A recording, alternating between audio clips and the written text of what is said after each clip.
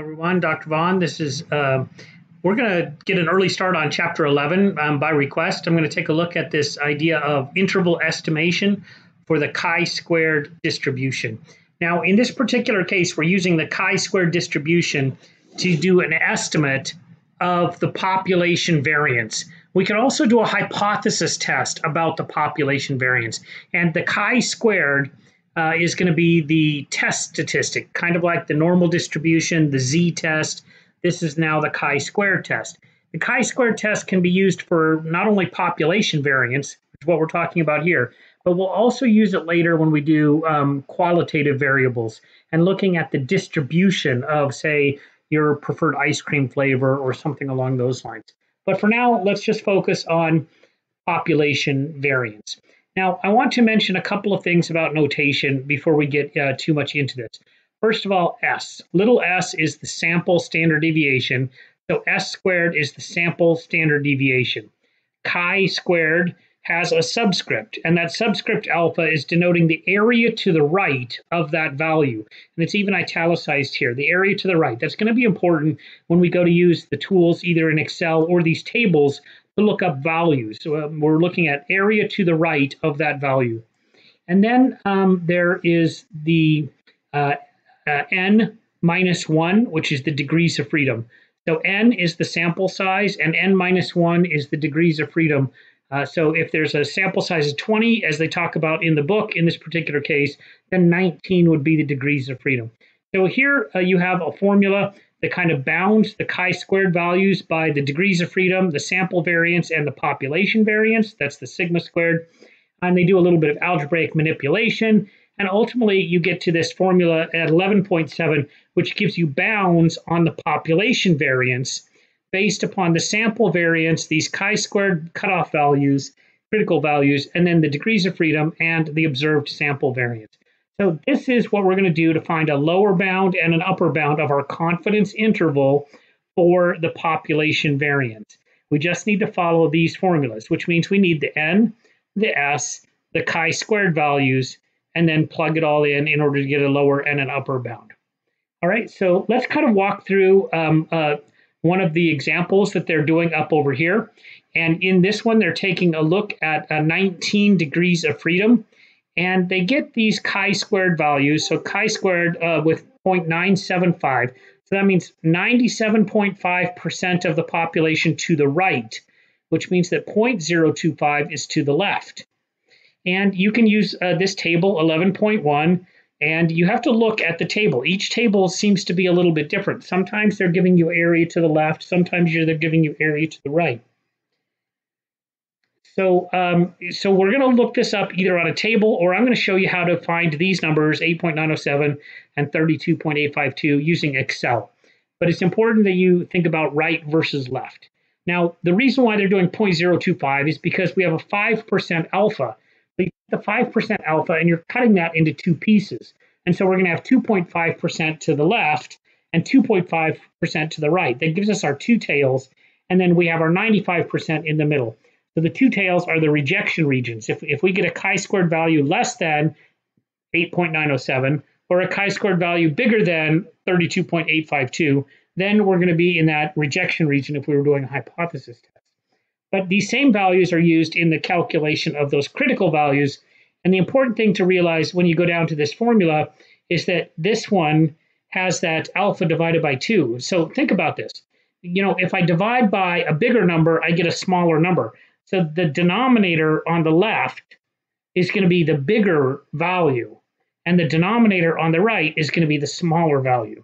So this chi-squared alpha divided by 2 is actually the bigger one, 32.852, and the chi-squared 1 minus alpha divided by 2 is going to be the smaller one, which is this 8.907. So you don't only have to find these numbers, you have to remember which one goes where. All right, so let me show you how to actually get these numbers themselves, and then we'll kind of put all the pieces together and see if we can't come up with the same result that they did in this example about the confidence interval being between these two numbers, 0.0014 and 0.0053. So we're going to kind of walk through their example, but I'm going to do it using, as usual, Excel. So the first thing that I'm going to do is show you how to use the chi-squared inverse formula in Excel. Chi-squared is the distribution that we're doing. We're doing the inverse distribution. And then what you want to look at on here is that this probability is going to be the one that's to the left. So remember, the value when we're looking in the book is to the right, but when I'm doing this in Excel, I actually put in area to the left. So this 0.975 area to the left is going to be that upper chi-squared value with the degrees of freedom of 19. And that is going to be that 32.85233, which is the same number that you see right here. That's that upper one, 97.5 below to the left, which means 2.5% above. Now, if I want this left one, 8.907, then all I need to do is go back to the same chi-squared and just change this to 0.025. 2.5% to the left, which means 97.5 to the right with 19 degrees of freedom. And there you're going to get that 8.907 when it's rounded to the 4 decimal places. All right, so that's how you can use Excel to find these numbers by thinking about right and left and the proportion of those. Once you have these two numbers, so let me just put the other one in. I'm just going to copy this down.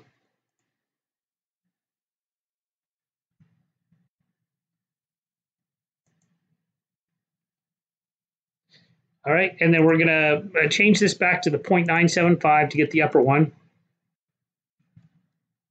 Okay, so now I got both numbers here. This is the low, and this is going to be the high one. All right, now I'm going to put in the population variance. So the sample, the n is going to be 20. So let's put that in. The n is 20. So then I'll calculate the degrees of freedom, which will just be 20 minus 1. That's the 19. And then we'll enter the sample variance.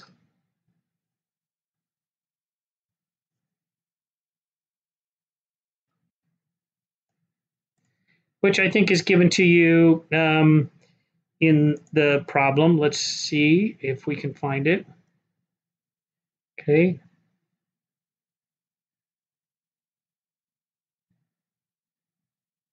All right, so right here, S squared is 0.0025. 0.0025. All right, and I think that that's pretty much everything that we need. Now we're going to put these together to find the low end of this confidence interval and then the high end of this confidence interval. So for the low end of this confidence interval, what I'm doing is this formula right here, the lower bound on the sigma squared. I need to take the degrees of freedom times the sample variance and divide by the bigger of those two numbers. I'm going to take equals the degrees of freedom times the sample variance and divide by the bigger of those two numbers that I had up here as my critical values. And then for the high one, I'm going to do the same thing. I'll just take the degrees of freedom times the sample variance and divide by the smaller one of those two. And so this tells me that the true population variance is sandwiched between these two numbers, 0.001446 and 0.00533. Let's see how that compares to their computation, 0.0014 and 0.0053. All right, so this gives you the lower and upper bound of your confidence interval, your interval estimate of your population variance. We can assume with 95% confidence that true population variance is somewhere between these two values. All right, I hope this has been helpful to get you a good start on population variances and the chi-square distribution. Talk to you again soon.